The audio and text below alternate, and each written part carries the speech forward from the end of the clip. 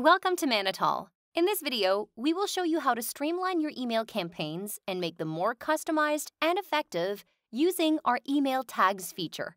Email tags are meant to allow you to easily insert dynamic, personalized content into emails. This is done by adding a native or custom field that will adapt to each recipient by pulling information from their profile, such as their name, the job they applied to, their current salary, and more.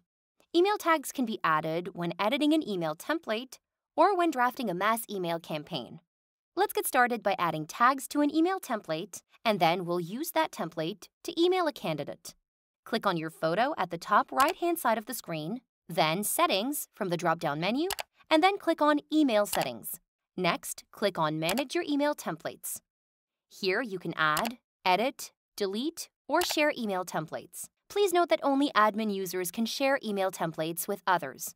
You can add the email tags to any existing or new email template. So let's create a new one by clicking on Add Template. Let's start by entering the template name and email subject. We'll be drafting an email template that we can use to invite a candidate to a phone interview. You can then move to the next area below and compose the email body.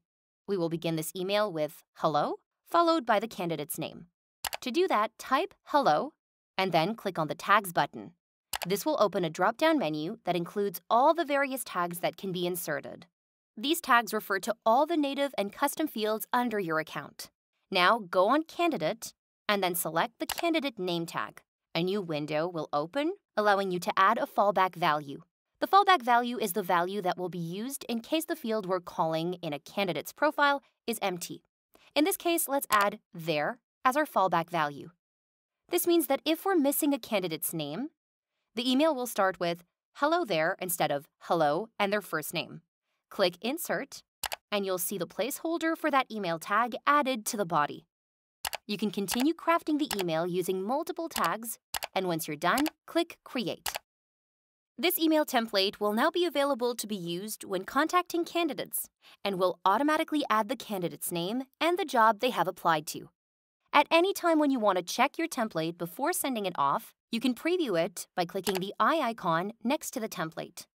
Now let's use this template to invite a candidate for a phone interview. Click on the Jobs menu and open a job with candidates in it. Click on the three dots on a candidate card and select Compose an Email.